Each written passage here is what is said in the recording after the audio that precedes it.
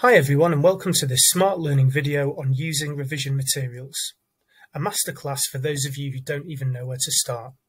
Let's take a look. The first issue many students face when starting to revise is making sense of the wide variety of materials that are out there for each subject. Due to the varied nature of the things you learn in school, revision materials come in many forms. Some are revision guide pages and knowledge organisers with everything in one place.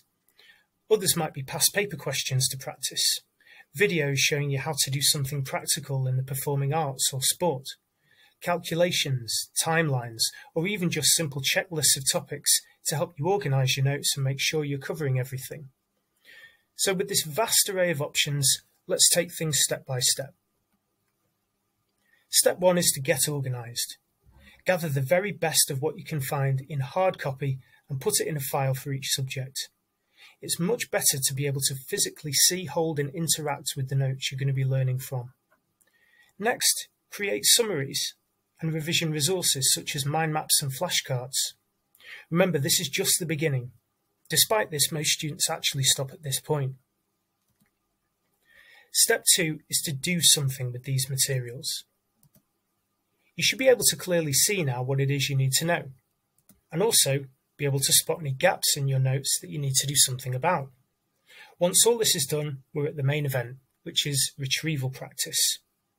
Let's demonstrate this with a knowledge organiser. Here's one you might come across in biology. It's all about digestion. There's loads here, and you can't be expected to read it and know it all in one go. So choose a small chunk of information, such as the organs of the digestive system here.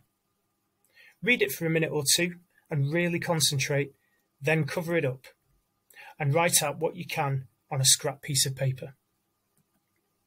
Aim to do this with around 7 pieces of information. Any more and you're going to get overloaded. Now you can check for mistakes, like this spelling of esophagus.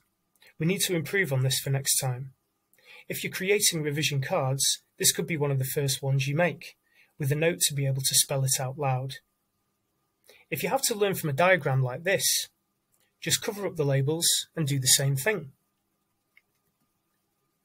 You're aiming for perfectly fluent recall in the end. So this mistake needs rectifying. The answer was pancreas.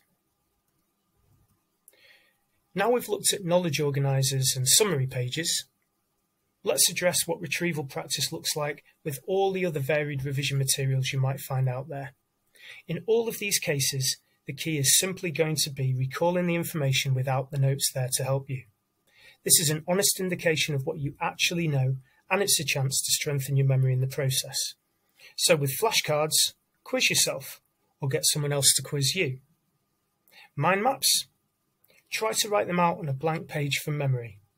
Then look for the gaps as an idea of what you still don't know well enough.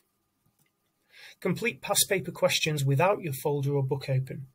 Then ideally use a mark scheme to see where you went wrong.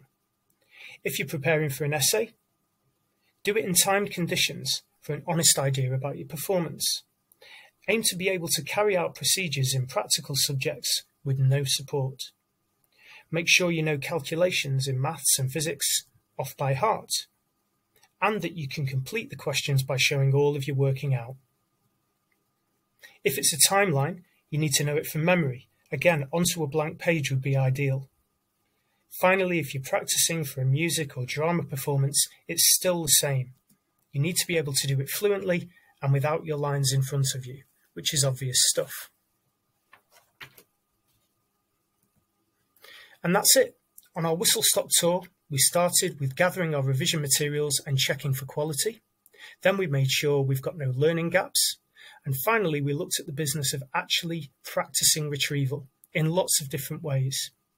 Retrieving information is always the name of the game with revision. It shows you what you can really do, as well as strengthening your memory for when the test or assessment finally comes. I hope you found this useful, especially if you're a learner struggling to get the information to stick. Have a look at all the other related smart learning videos for more information about things like flashcards. But for now, thanks for your time and all the best with your learning.